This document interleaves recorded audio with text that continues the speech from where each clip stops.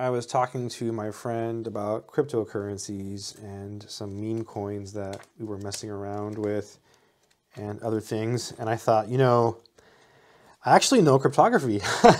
I took a course in grad school on cryptography, and we used this book, and we went through the entire book. The professor, he is now retired, was super awesome. He would teach super slow on purpose. And I think it's because he had a really strong accent, but I understood him. But he went really slow on purpose, and I think that made it really good because we covered, I'm pretty sure we went through the entire book.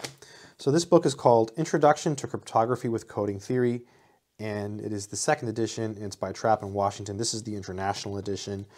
If I can find this book, any version of this book, I'll leave a link in the description. I don't think it's that easy to find. I don't think that cryptography is a popular course.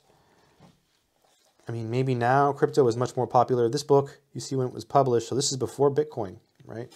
And this actually has elliptic curve cryptography. We're going to take a look at that in this video. I'm going to show you some more advanced things in crypto that are used. So yeah, classical crypto systems. It's got all the basic stuff you need. Basic number theory. So it does use some number theory. If you have some number theory background, it helps, but in theory, you can kind of just jump into this. You know, I had a teacher when I had this, so that really helped because I had notes. I also read the book. I did both. I would read the book and go over the notes. So I've read most of this book. Discrete logarithms. Here it talks about RSA. RSA is really cool when you first see it. You know, cryptography is really cool when you first see it. You've got the plain text, you've got the ciphertext, you've got the key. You know, the whole setup is really interesting. Then you have different encryption techniques. The plain text is basically is the unencrypted message, and the ciphertext is the encrypted message. That's how it works. Usually, it's something like you have characters, you have actors, you have Alice, and she sends a message to Bob. And Eve is in the middle. You know, Eve, I guess they use the name Eve maybe for like eavesdropping, and she tries to intercept the secret message. That's the idea, basically. That's how we always did it in class and stuff. It's really cool stuff. Elliptic curves, that's cool. We're going to look at that. Lattice methods, error correcting codes, just all kinds of stuff, right? And it's got a lot of content. Let me just tell you, I know this because I was tested on all of it. You know, we had tests. You know, when I took this class, my friend came over one night before the test, and we ordered pizza. We were eating pizza and stuff and hanging out and studying.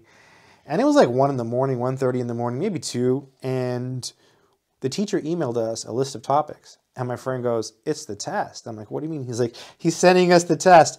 So I guess the teacher was feeling guilty or maybe worried like the class would fail the test. So he sent us a review in the middle of the night, and we stayed up and we went over that review. And we got A's, right? So yeah, good times. Classical crypto systems. Good stuff. Yeah. In the past, when I've taught pre-calc, sometimes I would give them like a really fun, like extra credit problem using something like this, where you basically assign a number to each letter. And then what you can do is you can, like, I don't know, you can put some numbers in a matrix, right? And those numbers can represent like a secret password. And then you can multiply it by another matrix. So boom. You've encrypted your text, right? And then to decrypt it, you multiply by the inverse matrix, because the inverse times the matrix is the identity. So you get back the original message, which is called the plain text. So you could do a really simple encryption method with matrices. It's just something I've always done for fun in pre-calc when I've taught that. Kind of fun for pre-calc students to see some cryptography, right? I don't know. I think it's really cool. Cryptography is something I get excited about. I am really into crypto, because I learned this stuff a long time ago, and it's cool. We talked about quantum computing. That is a big thing that people talk about, quantum computing. I'm sure you've heard of it. There's a lot of hype around it. There's a lot of theories. So it's not a real, like, the thing is, people always say, you know, if quantum computing comes around, is it going to break Bitcoin? You know, is it going to break these algorithms that we have, you know, things that are taught in this book? I think that there will be new methods created, right? It's going to be a slow process. So yeah, I mean, the world reacts, right? We had AI come out and the world reacted. So I think now YouTube tags like AI content now. So I mean, the world reacts. An attack on RSA. Wow. Yeah, RSA is really cool. Hey, let's look at that. Let's look at that elliptic curve cryptography. I believe it's back. It's near the end of the book. Let's find that and let's take a look at it. So we've got Golang codes, linear codes. I think it's 16, but I don't. Yeah, it is 16. It is chapter 16. That's what I thought. Yeah. So this is really interesting. Here's the elliptic curve crypto systems. Let's start at the beginning so you can see. It's actually really basic. It does use some number theory. Like it'll make a jump. As we go through it, you're going to notice like, okay, all this makes sense. And all of a sudden it'll make this like big jump. And you're expected to know some number theory. So this book does actually teach you number theory. But again, it really helps. You know, I've done a lot of the exercises from this book. Remember, I use this for a course, and we covered the entire book, and we had homework problems. You know, we had tests. It was pretty serious stuff, but I was very lucky and fortunate to have a very good teacher. So yeah, all props to that man. So in the mid-1980s, Miller and Koblitz introduced elliptic curves into cryptography, and Lenstra, so fairly recent, and Lenstra showed how to use elliptic curves to factor integers. Since that time, elliptic curves have played an increasingly important role in many cryptographic situations. One of their advantages is that they seem to offer a level of security comparable to classical crypto systems that use much larger key sizes. For example, it's estimated in Blake et al. That certain conventional systems with a 4096-bit key size can be replaced by 313-bit elliptic curve systems. Using much shorter numbers can represent a considerable savings in hardware implementations. Cool. So this is, you see the dates here, right? So this is big. I want to emphasize that. So this is a big deal because when you are in a calculus class, right, the math you are studying is hundreds of years old, right? This is from the 80s, so it is very, very different. Very, very different. So this is the kind of stuff that is cutting edge in some sense, right? I don't know. It's an area where I feel like there's room to grow. So like if you wanted to be a person who studies cryptography and worked on these methods or things like that, I think there's opportunity here, right? I feel like this is an area of mathematics that's, it's not too hard, but it's not too easy. See, if this is something, I used to have this teacher, he passed away a long time ago. He actually knew Max Zorn, and he said that in research, if a problem is too difficult, people don't care about it because no one can solve it. It's just too hard.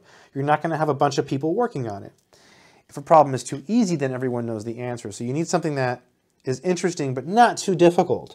I mean, this is hard, but you could read this book on your own and you could learn. And I will try to leave a link in the description, by the way. This is like the more advanced stuff in the book. So if we go back to like the beginning of the book, you see it's much simpler. Anyways, let's go back to 16 so you can see a little bit more of 16. So here it talks about the addition law. Let's look at this. An elliptic curve E is the graph of an equation, okay, where A, B, and C are in whatever is the appropriate set. They could be rational numbers, real numbers, integers, mod P, so that, you know, elements of a field, anything, right, etc. In other words, let K be the rational numbers, the real numbers, or the integers, mod P or prime P, or those who know what this means. Any field of characteristic, here we go.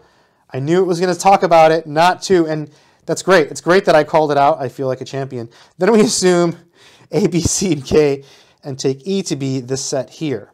Okay, so it's the set of all points on that curve, basically, right?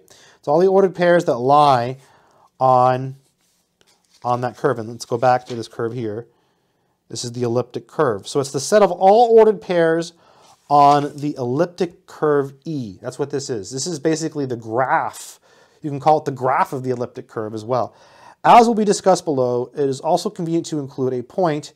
Okay, so this is an ordered pair where the components are infinity, comma, infinity, which often will be denoted simply by infinity. Hardcore, right? So not what you do in your typical college algebra class, right? This is not your basic high school mathematics. This is hardcore stuff and it's cutting edge. So I think crypto is a really cool field. Unfortunately, the bad part is, like, if you go to college, it's really hard to learn this in school because it's usually not taught. So I took it as an elective course. I'm pretty sure it's rarely offered. And I was very lucky that I guess the professor had an interest, specifically, I think he was doing research. This is a while ago. This is, I'll date myself here. This is before Bitcoin, right? This is before Bitcoin where, and the hot topic then was, you know, elliptic curve stuff. And then Bitcoin came out. Yeah, it's pretty interesting. I will try to leave a link in the description to this book in case you want to check it out. Crypto is really, really cool. I feel like it's an application of mathematics, right? You've got this other field, it's another field, but it's math, right? It's a lot of math, and it's really interesting. I think it's great. So yeah, I'll leave a link in the description if I can find it. Also, if you found any value, please subscribe if you want to. If not, that's cool too. Main takeaway you should take away from this video is that this book is amazing for crypto. Also, if you want to learn math, check out my courses, mathsorcerer.com or freemathvids.com.